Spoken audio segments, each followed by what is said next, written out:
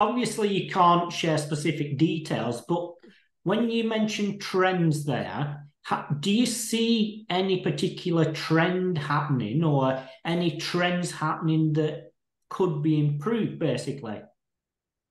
So we found a lot of people engaging, for instance, with our AI tools. So we've added AI as we added a particular thing called create with AI text, for instance, across the editor. So if people aren't familiar with Wix, there's basically two parts to the sort of core product.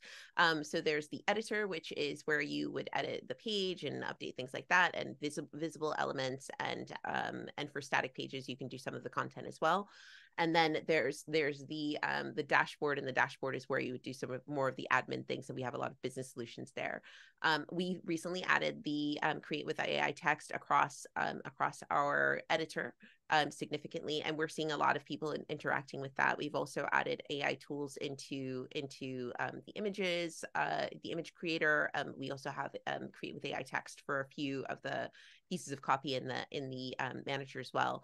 We are generally seeing people being very, very engaged with those particular tools, which suggests to us, what I think we're seeing in the wider marketing sphere, which is that everyone's really interested in AI and how they can use AI to streamline their marketing workflows and make things better that way. So I think that's probably one of the most significant ones we're seeing lately.